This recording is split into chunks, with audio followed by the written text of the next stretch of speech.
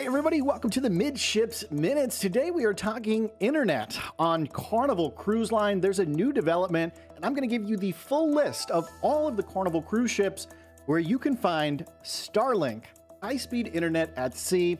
If you've ever cruised before, you know internet can be one of the biggest pain points on any cruise. And with Starlink rolling out across the Carnival Corporation, well, internet access is about to get much easier and much better on your next cruise. So, your next Carnival ship equipped with Starlink? Let's find out. This article comes from Cruise Radio by Doug Parker himself. Shout out Doug Parker. 11 Carnival cruise ships unleash Starlink maritime high-speed internet.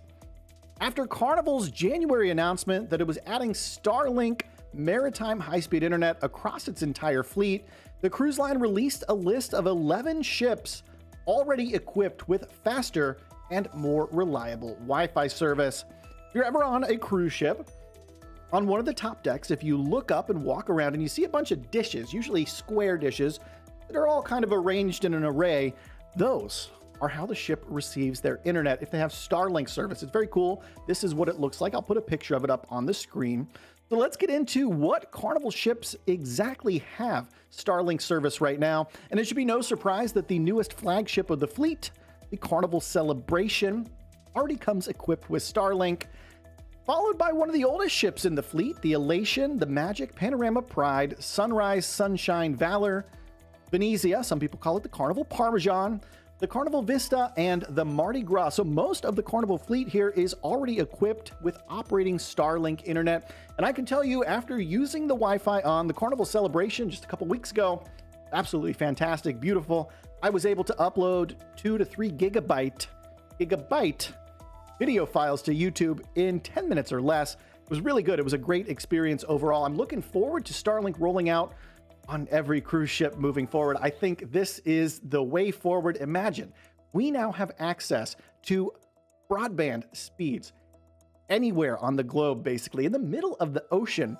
we can get ripping fast internet. This is a game changer, not only for cruisers, but for humans as a whole.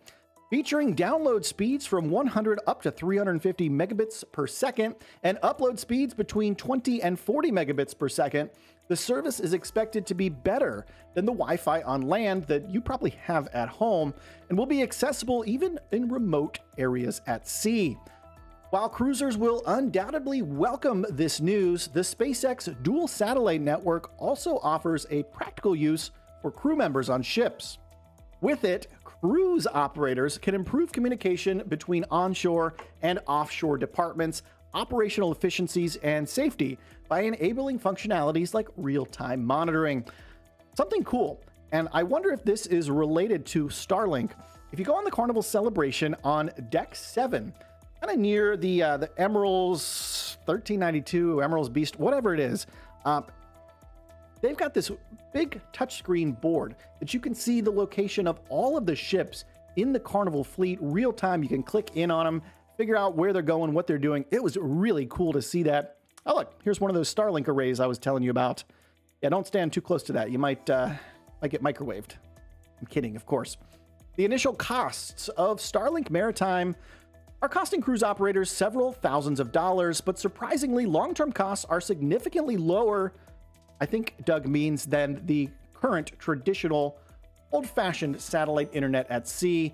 Now, these arrays, I can tell you, cost a pittance compared to what cruise operators used to have to pay to install satellite internet on these ships. These big old domed balls on top of the ships.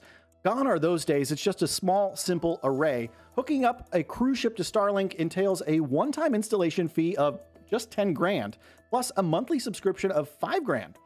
Think about that. Every single person that gets internet, which is pretty much everybody on the ship, they're paying, what, 15 bucks a day, 20 bucks a day. These costs are covered in the blink of an eye. The very first day Starlink operates every month, their costs are more than covered. They're already making tons of money. In contrast, traditional cruise ship networks cost up to $150,000 a month. Now, I've done the math on other cruise ships, and Wi-Fi alone boy, it can make hundreds of thousands, if not millions of dollars for cruise lines very, very quickly. Starlink Maritime makes much practical sense from a financial and technical standpoint. It's no wonder that all the major cruise operators and more niche cruise operators are adding the technology to their list of amenities. If you're sailing with any of the following cruise lines in the near future, you might get to experience Starlink yourself. And here is the whole list.